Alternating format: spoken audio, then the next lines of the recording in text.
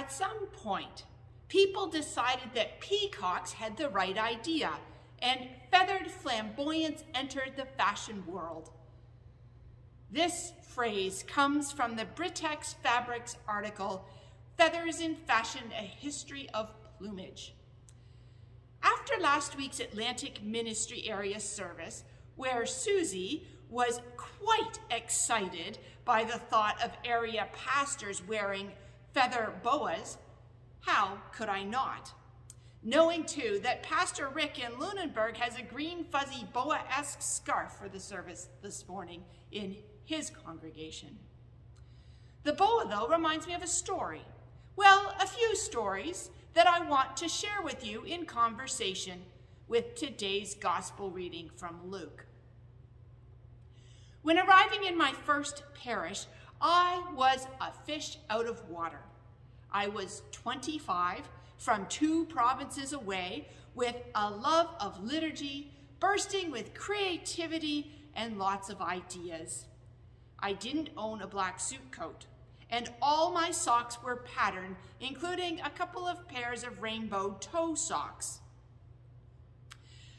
I was the first woman pastor in the area, and my closest colleagues were an hour across the border into the U.S. or 3 hours south at the other end of the province. Reflecting back, I showed up with a feathered flamboyance and entered a subtle, faithful faith community. Different fish.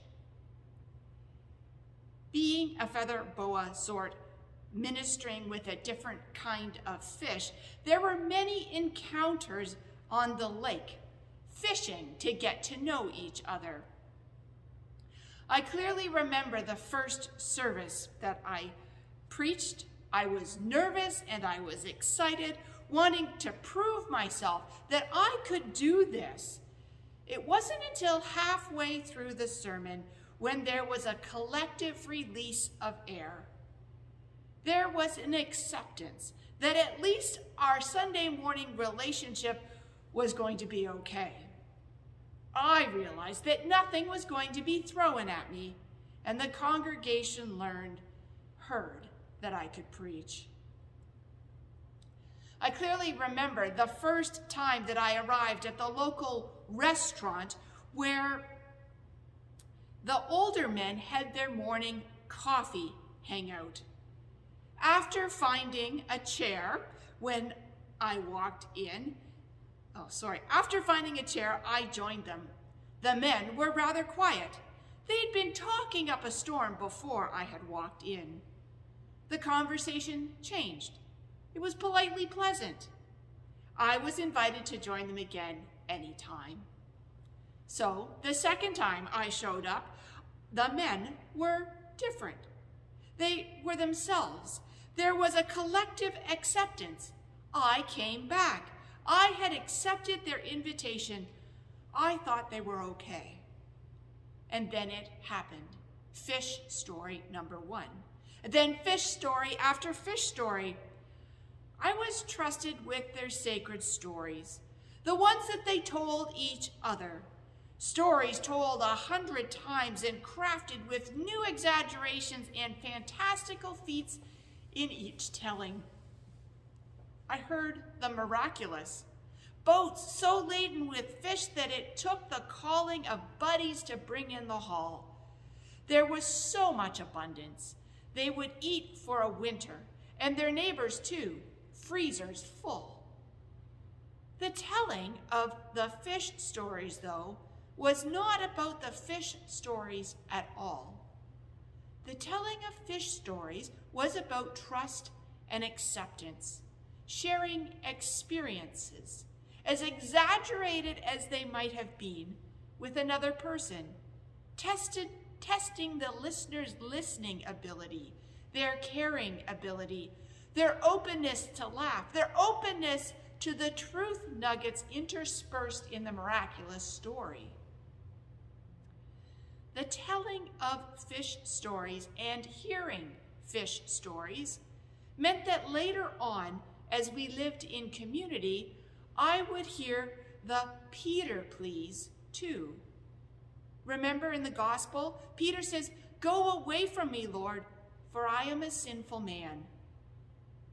The fish stories built enough trust that they knew I would not leave. I would hear their confessions, and yes, they were heavy.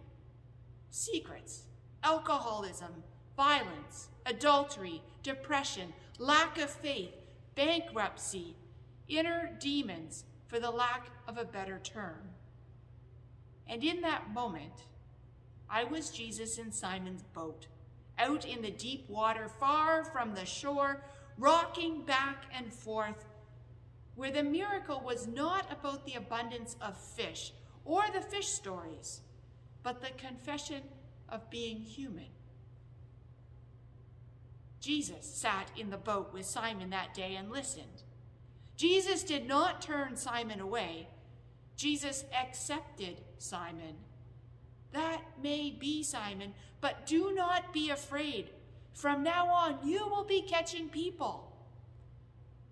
In the articulation of not being perfect, of failing to love God, to love the neighbor, in this raw, uncut, unexaggerated moment, Jesus called Simon to go and be about the very thing that he confessed that he failed to do. This is Black History Month. Synod's Racial Justice Advisory Group has challenged members of the Synod to do something, to read a novel by a Black author, learn about Black Canadians, seek out presentations offered by local libraries or Black cultural groups. Do something. Now, obviously, I have been thinking about fishing stories for the past week, so I decided to do a little search about fishing, and I learned two things. In St. John, New Brunswick, prior to 1870, the growing Black population was barred from living in the city limit and from fishing in the St. John Harbor. Further exploration of Blacks fishing in Canada led me to the work of Canadian historian and professor at Dalhousie University, Afu Cooper. She writes about connections between Newfoundland and Jamaican culture. For centuries, Newfoundland cod fed Black slaves in the Caribbean. Dried cod went down, and rum, screech, and molasses came back. Cod is Jamaica's national dish.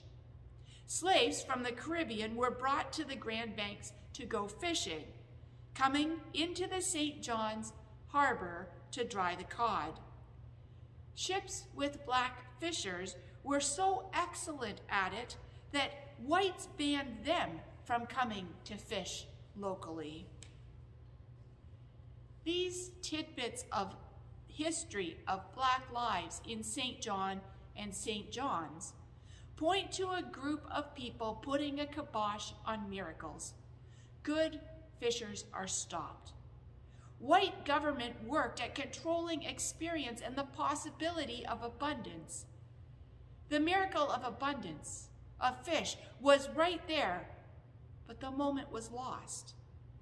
Settlers decided not to face and articulate their humanness, the sense of inadequacy, unworthiness, shame, guilt, letting go of the ego, as Simon did. If they had, they would have experienced the miracle, invited others and other boats to help, and then move on to work at going fishing together. Somehow the miracle passed, and ego drove the people of St. John and St. John's to build walls, hold on to authority, advance one's cause above another, create systems to improve the life of some, to segregate life, to have a better life at the expense of others. Jesus had already been out and about doing ministry. Calling the disciples was not the first task after baptism, like it is in some of the other Gospels. Today was just another miracle, Another day at the office for Jesus. Already crowds were following Jesus. That's why Jesus climbed into Simon's boat in the first place, so that the boat could be set out a bit from the shore and Jesus could sit and teach from there. After teaching, Jesus went out to the deeps to go fishing. The nets were dropped and Simon called other boats to come and help. There was enough fish for today and tomorrow and for the community the tomorrow after tomorrow. Abundance allowed them to leave. Everything at home was okay. The story, though, is not about this miracle and this abundance. The story is the miracle that happened when Jesus set out with them and listened to their fish stories. Sharing their stories, they shared themselves. Confession was made, allowing eyes to open. Jesus was still there, accepting them with all their sins and their foibles, and offering, "Fear not, come fish for people." And they left their boats on the shore and followed Jesus. It is time to leave our boats on the shore, along with the cod, the rum, and the molasses, to be bearers of the true miracle, accepting human confession and being God's presence. So go, wear your fabulous, flamboyant feathers, and go listen to others' fish stories. Amen.